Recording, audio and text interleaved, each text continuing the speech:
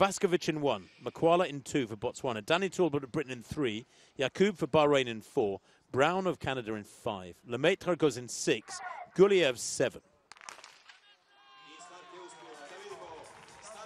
Well, away they go. Danny Talbot's made up quick ground on the man in red, Yacoub, in lane 3. Brilliant Brent from Talbot. Also going well in lane 5 is Brown. Aaron Brown's run a super Brent. And Lemaitre's got some work to do at the moment, further from left. Here comes Guliev, holds the meeting record, but is he going to win again this year? No, he's not. Brown takes it from Guliev, and I think Talbot might have taken 3rd place. 20.16.